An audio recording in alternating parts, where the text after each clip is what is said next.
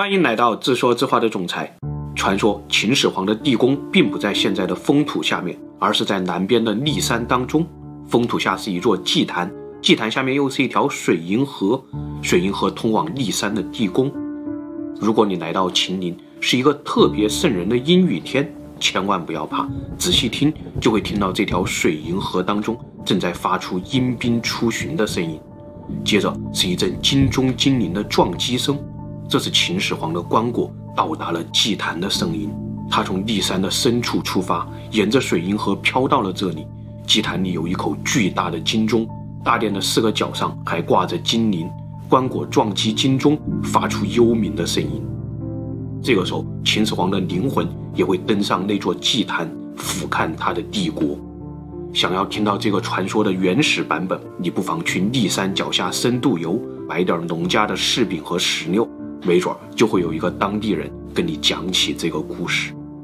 水银、祭坛、阴兵，这一切听上去太玄幻了，就连当年赶到骊山脚下的考古队也被这些故事唬得一愣一愣的。于是他们决定调查秦始皇陵，破解这些传说。接着5个惊奇浮出了水面。那是1981年，骊山脚下已经陆续发现了3个兵马俑坑，被称作世界第8大奇迹。但是这3个兵马俑坑为什么离秦始皇的陵墓那么远呢？足足有 1.8 公里。于是考古学家们要调查的第一个问题就是秦始皇陵到底有多大。很快他们就测量出来，封土是一个51米高的金字塔，底边分别是350米和345米长，相当于17个足球场的面积。向外延伸又发现了2圈城墙，内层的周长是 3.8 公里，外层的周长是 6.4 公里，这已经相当于3个故宫的面积了。但是兵马俑坑还在这之外的 1.5 公里。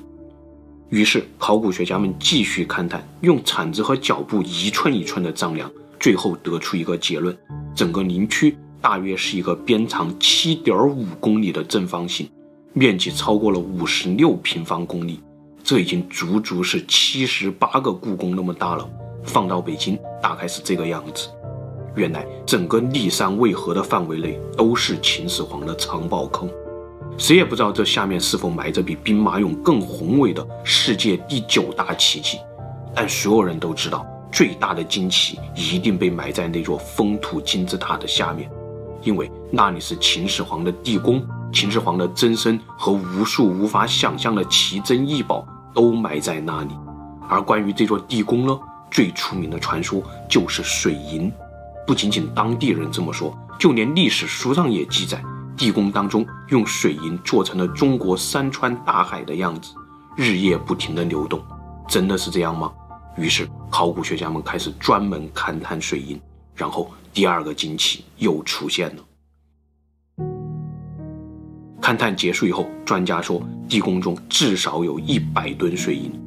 但是1981年中国全年的水银产量才300多吨，2200多年前的秦始皇用100吨水银铺地宫，这个数字太夸张了，专家们也不知道是真是假。当时采用的是钻探法，也就是用洛阳铲在封土和陵区的周围打很多深孔，把地下的土样取出来，再分析这些土样中的汞含量，汞也就是俗称的水银。分析钻探数据了，专家们得到了这样一张图，发现封土上的汞含量比周围土壤高了几10倍。如果数据没错，那么很可能就是地宫中水银蒸发造成的。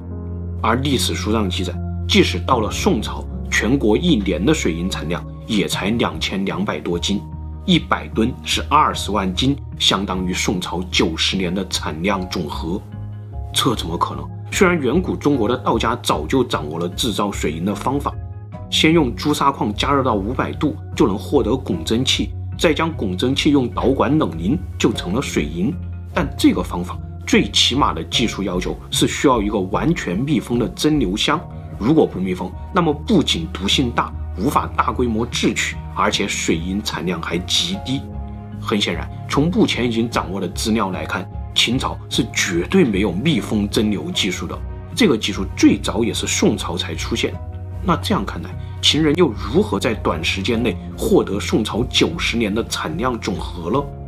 而且宋朝人也没有偷懒，当时全国都在不停地生产水银。比如很多历史资料中都提到，大臣们要是被皇帝赏赐1-2斤水银，那都是很荣幸的事儿。这是因为宋朝人流行用水银保存尸体，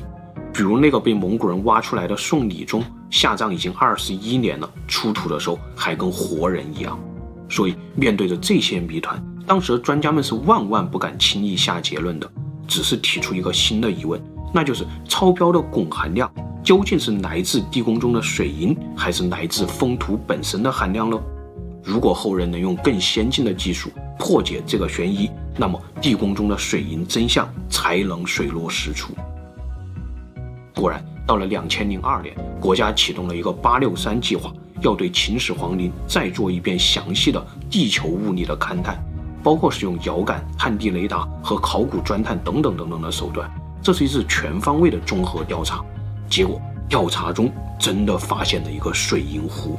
东北方的水银最多，西北方最弱，南边第2强。专家们认为这正好符合中国山川的分布。秦朝的时候，帝国的东北方是大海，南方有大江大河，西北干旱少雨。看来《史记》没有说谎，以水银为百川江河大海，这都是真的。但紧接着这句机箱灌输又让专家们为难了。字面意思这就是说，水银河像永动机一样在不停地流淌，但显然永动机是不存在的。于是专家们解释说，这可能是指铜棺椁飘在水银上，因为水银比铜重，是可以让棺椁飘起来的。利用这种浮力呢，就正好可以让秦始皇躺在他的棺椁里面，日夜不停地巡视着这个水银模拟的帝国。但是现在勘探出来了这么大一个水银湖，那要让铜棺椁漂浮起来，至少1米深。再算一下，这可就不是100吨水银的问题了，而是10万吨都不一定打得住。2020年全球水银产量3700吨。甚至还有未经证实的消息说，专家们真的监测到地宫中有一个金属物体在移动，很可能就是漂浮的铜棺材。如果这个说法真实，那么秦始皇从哪里来了这么多水银呢？历史学家们想到了《史记》中记载的八寡妇亲。秦始皇一生的记录当中，除了他的母亲，后宫嫔妃一个都没有记，唯独这个八寡妇亲是与秦始皇有交集的第2个女人。秦始皇还允许她拥有自己的军队，还为她建造了一座怀亲台。而八寡妇亲呢，正是当时中国最大的水银制造商。原来秦始皇喜欢的不是八寡妇亲的人，而是他的矿。矿石来源虽然解决了，但生产力还是摆在那里啊！100吨水银就已经是宋朝90年的产量了。那秦始皇从哪里来10几万吨水银建造水银湖呢？所以爱好者们再次脑补出那个秦始皇见晚区外星人的故事。好了，不扯远了，863勘探队继续挖，一个更大的惊奇又出现了。这天，遥感主任刘队长来找考古处的段队长，说他们在封土下面发现了重力异常，可能是一个建筑。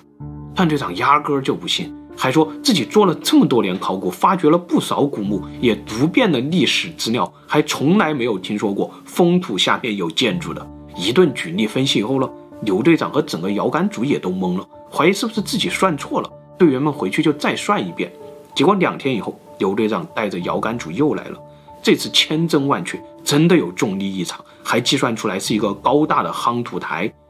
段队长依旧是不信，但刘队长非常坚持。段队长就说：“行吧，我让我的钻探组去重力异常的点上铲一圈，看看下面到底有什么。”结果第一铲子下去，段队长就不淡定了。重力异常点上果然发现了一层6-7厘米厚的夯土。所谓的夯土呢，就是被人为夯实过的土层，而所谓的铲子呢，也就是洛阳铲。这是一种长条形的工具，它钻探下去以后，可以把垂直面上各个土层都带上来，比对这些土层呢，就能判断土层有没有被人翻动过，或者有没有被人加工过。但是这一铲子带上来的夯土却是非常紧实的，这说明在这个点上一定有不同于封土的结构。于是段队长亲自操作第2铲子，再往深里打，结果带上来的夯土有60-70厘米，还没有到底。段队长立刻组织人手，按照刘队长提供的重力图勘探，这个时候，一个念头开始在段队长的脑海中闪现，那就是村民们不是说封土下面是一座祭坛吗？难道传说是真的？果然，钻探结果出来以后，封土底下确实有一个高出地面30多米的夯土祭坛，上窄下宽，有9层，相当于10层楼那么高。看来封土下面真的有一座祭坛。段队长开始在脑海里不停地寻找，历史上到底哪里记载过这种诡异的法门？祭坛究竟是什么作用？他先是想到了中山王陵的享堂，但那都是在封土上面修建的建筑，是供后人祭祀祖先用的。但现在发现的祭坛是被埋在封土当中，显然不是供后人祭祀的。难不成每祭祀一次还要把封土刨开一次吗？再说陵园当中已经发现了专门用来祭祀的宫殿，怎么想都不合理。但突然呢，段队长脑海里想到了这样一段记载，这是《汉书》当中对秦始皇陵的描述，有一句叫做中层官游，上层山林。上层山林好理解，这是在封土上种树，天子陵种松树，诸侯墓种柏树，大夫种楠树，士人种槐树，这都是自古以来的丧葬风俗。但是这个中层官游，历史学家们其实一直读不懂，在坟头中间关个啥游个啥，但现在能够解释通了。还记得当地人讲的那个传说吗？秦始皇会带着阴兵登上封土中的那座祭坛，俯瞰他的帝国，这不就是中层官游的意思吗？后背突然发凉，赶紧把探洞全部填上。考古队从封土上面下来，决定继续在周边来验证另一个传说。段队长曾经在历史的缝隙中发现过这样一个故事，说是在修建地宫的过程当中，丞相李斯向秦始皇汇报，自己带领着72万劳工在骊山上已经挖得非常的深，就像挖到了地基一样，凿也凿不动，烧也烧不掉。敲击那个地基了，发出空鸣的声音，就像是地底下的天空一样。然后秦始皇说，既然凿不开也烧不燃，那就往旁边再挪300丈。段队长是在古今图书集成当中发现的这个故事，集成引用了已经失传的汉旧仪当中的一句话。这段话虽然短，但是被专家读出来了3个故事。先说一个最玄幻的，那就是李斯报告里说他们是在治骊山，也就是在骊山上施工，但现在封土明明离骊山还有 1.8 公里，难道真的跟传说一样，地宫并不在封土下面？其实大科学家丁肇中也讲过类似的故事，他根据各种历史资料和检测数据做过预言。他说地宫的深度至少500米以上，如果地宫在封土下面，那么就要在350乘350的面积里向下挖500米，这种坑要是不用水泥加固是不可能挖出来的，挖100米就会塌方。所以500米深的地宫肯定不是在封土下面，而骊山到地面呢正好高500米，极有可能真正的地宫就在骊山底下。那这样的话，再来理解李斯的话，这个凿也凿不动，烧也烧不燃的地基，就很有可能是一块巨型的花岗岩横在了山体当中。李斯当时并不是在往下挖，而是在从封土的底下横着往骊山的方向挖隧道。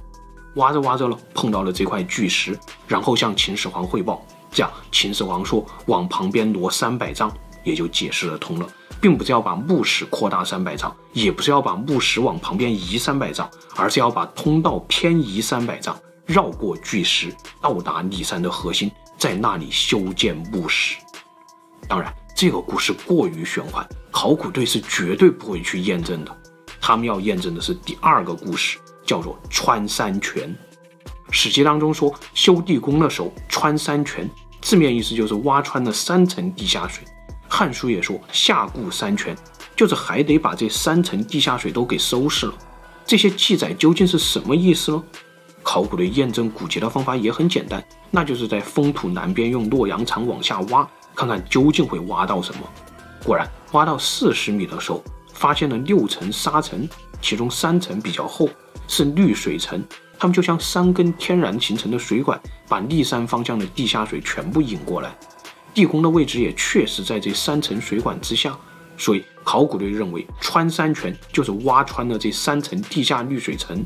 下固山泉呢，就是秦朝人用某种方法搞定了这3层滤水层，让地下水无法进入墓室，勘探结果中也显示地宫很干燥，并没有进水。那秦朝人究竟制造了一个什么样的防水设备，让它完美的运行了2200多年呢？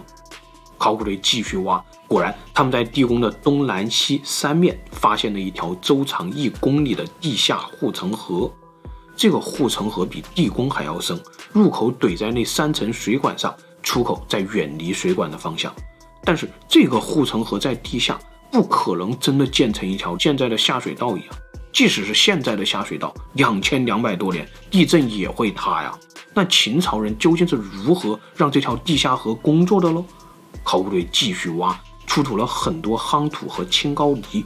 专家们恍然大悟，原来秦朝人的设计这么的巧妙。他们先把这个护城河挖得非常深非常宽，比地宫还深10米，然后用17米的青高泥填上。青高泥不透水，比如马王堆那个2000多年不漏气的防腐墓就是用青高泥建的，这个故事我们原来说过。然后呢，再在青高泥上面又修了一层21米厚的黄土夯土层，这样就把护城河变成了一个水泥大坝。第三方向渗透过来的地下水只能绕过这个大坝，从地宫4周渗走。原来用大坝可以替代暗河的功能，实在是高明。到此为止，穿山泉、下固山泉都破案了，但是还有第3个故事没有解决，那就是以身以其，旁行300丈乃止。这2句话到底是什么意思了？显然30米不可能叫做以身以其。比如秦始皇300年前另一位秦王秦景公，他的墓穴已经被挖开了，深24米。秦始皇的太爷墓穴也有26米深，他们的墓穴深度在史书上不值一提，但为什么到了秦始皇这里30米就已经叫做以身以其了呢？这个疑点至今未解。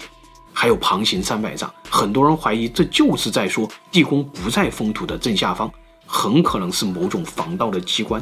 比如我们前面讲过楚平王的流沙妖墓，秦始皇当然比楚平王要妖的很多，那他会不会也在用这个旁行300丈来搞假墓，黄点后人呢？也许这些谜团只有当我们真正挖开秦始皇陵的那一天才会水落石出吧。但是我们恐怕永远也等不到那一天了。考古队也一样，他们接下来要调查的也只能从侧面分析一下地宫中的奇珍异宝。史记当中讲过这样2个故事，一个是说秦始皇的地宫永远是亮的，因为当中有长明灯，是用人鱼油做的。第2个故事是有关这些人鱼油的来历，说是著名的方士徐福有一天跟秦始皇说，我在东海外发现了长生不老的药了，但是很遗憾无法帮您带回来，因为有一条大角鱼守卫着仙药，无法靠近，请您派给我一支强弩部队，我带他们出海射杀大角鱼，就能帮您拿回仙药。巧，秦始皇昨天晚上正好做了一个梦，梦见自己在海船上和海神大战，就问战梦师这是什么意思。战梦师说，海神是看不见的，但大角鱼是海神的伺候，现在你统一了天下，而海上又出现了大角鱼这种恶神，应该去把它铲除，也许铲除恶神以后，善神和仙药就会一同降临吧。然后秦始皇就亲率大军出海，海船上有重型的连弩炮，从南崖出发，一直开到了龙城山，都没有找到大角鱼。之后又到了知府，终于看到了一条大角鱼，一炮将它射死，这才返回陆地。本来考古学家和历史学家都认为《史记》这完全是在讲故事，以秦朝的能力根本无法出海捕杀金鱼，他们也不可能掌握用金鱼油制作长明灯的化工技术。但是就在2002年，湖南湘西里耶镇要修水电站的时候，突然发现了一口古井，古井里竟然打捞出36000多枚秦朝的竹简，上面还真的记载了秦始皇杀大角鱼的故事。看来《史记》没有吹牛，秦朝人真的有能力出海捕金。那地宫中的长明灯很有可能就是用抹香鲸的脑油制作的。专家们计算过，金脑油做成的蜡烛燃烧1个小时需要8克左右，2立方米就能燃烧1万多天，小30年。所以理论上烧3000年只需要200立方米，这大概是200头抹香鲸的脑油。而石油化工被建立以前呢，人类就是用金脑油代替石油的。当时美国仅仅一个宾州一年出产精油的量就有300万头。这样看来，200头抹香鲸对于能用弩炮射杀鲸鱼的秦朝人来说也不算太多。但是即使燃料问题解决了，墓室里面的氧气能烧多久？这个问题太致命了。也许长明灯早就灭了吧？或许长明灯不仅仅是用金脑油制作的呢？比如《史记》当中还讲了这样一个故事，说这魏王和齐王一起打猎。魏王说：“别看魏国比齐国小，但我那里有10颗夜明珠，1寸大小，挂在车顶棚上，能够照亮前后12辆车子。”也许《史记》在这里也没有吹牛，魏王真的有这种核燃料一般的高亮夜明珠，那最后一定是被秦始皇收缴过去了，会被摆在他的长明灯的旁边呢？也许地宫还是亮着的吧。地宫中可能还有一件顶级宝物，那就是九鼎。这是大禹当年勘探九州以后所铸造的，上面还刻画着山海图。这个我们上期节目刚刚聊过。他们本来存放在周天子家里，结果周天子说搞丢了，还让楚国人不要下问鼎的轻重。再后来了，周天子被秦始皇灭了，所以他会不会把周天子的九鼎也搬到自己的墓穴当中呢？如果真的是这样，那历史上九鼎失踪的悬案也就破解了。还有传说，秦始皇焚书的时候，官方档案馆是把所有的书籍都收藏了一份的。后来官方档案馆被项羽给烧了，所以导致远古典籍失传。但是会不会比较重要的书籍，像《山海经》3分5典、8说9丘、黄帝外经这些上古神书，秦始皇的地宫中也存了一份呢？但愿是这样吧。另外，《汉书》中还讲了地宫中的一个宝贝，叫做黄金符砚。这个东西相当厉害，传说在三国的时候，东吴派了一个太守在日南郡当官，日南郡也就是今天的越南中部。有一天呢，有人抓到了一只黄金符砚回来，献给太守。这竟然是一个栩栩如生的机械符砚。太守学问很好，他认出了符砚身上的文字，原来这只符砚是秦始皇的地宫中的陪葬品。这么一算，他从地宫中飞出来，已经在外面生活了300多年了。这个故事被记载在《拾遗记》上，虽然荒诞的上了天，但是它却说明了一个很现实的问题，那就是古人普遍认为秦始皇的陵墓早就被挖开了。现在的这座封土是宋朝的时候皇帝为了搞统战工作重修的，这件事宋朝档案上都有记载。当时还修了周文王、周成王、秦始皇等等一共28座帝皇陵墓。那秦始皇的陵墓究竟是不是早就被盗了呢？考古队决定继续破解这个悬疑。最早说地宫被盗的人是刘邦，他在和项羽对峙的时候列举项羽10大罪状，其中第4条就是烧阿房宫、掘始皇陵。刘邦只比秦始皇小3岁，又是亲身经历过那段历史了，所以他应该不会说错。但是刘邦的嘴炮神功那是众所周知的强，没准这会儿为了打仗占理，就把挖秦始皇祖坟这种坏事硬扣到项羽头上，这也是有可能的。再过了200年以后了，《汉书》当中又把盗墓的细节给说出来了，说是项羽当年比较匆忙，没有把地宫挖穿，只是把地面的宫殿、陪葬坑什么的都烧了抢了。但是到了汉朝的时候呢，有一个牧羊小孩在废墟上找羊，他发现羊掉到了一个石头缝里面，小孩就举着火把进去救羊，结果没想到这里面竟然是秦始皇的地宫，金碧辉煌，一下子把小孩给吓住了，火把从手上脱落，不小心就点燃了地宫，整个地宫就这样被烧毁了。又过了400多年，到了郦道元写水经注的时候，细节就更加丰富了。他说项羽用30万人挖开了地宫，运送宝物，运了30天都没有运完。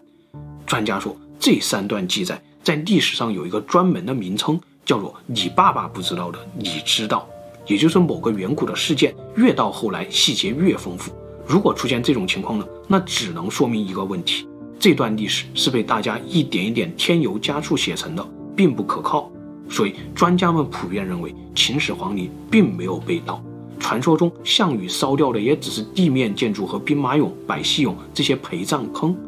这些猜想也在考古勘探中被证实了，比如百戏俑坑，这里面的人俑都是被恶意砸毁了，头也不知道扔到哪里去了，胸口被来一榔头什么的。还比如这个铠甲坑，烧毁的痕迹非常明显。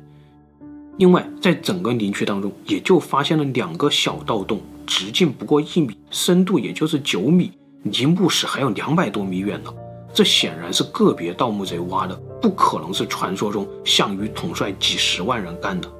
勘探的结果还显示，地宫相当的完整，没有坍塌，也没有进水，所以一切都还充满着期待，所有的惊奇都还静静地躺在地下。也许等到哪一天，我们真的掌握了全息透视的天顶星科技以后，我们会发现封土下面真的是一座祭坛，祭坛里藏着一条暗道，通向了地山深处的方向。或者我们回到现实，再去看看秦陵周围已经被发掘的陪葬坑，那里面还有无数的惊奇，也许能让我们脑补出更多的细节。好了，今天的故事就分享到这里，谢谢大家。最后夫人说，旁边的陪葬坑兵马俑，你得带着大家继续挖呀。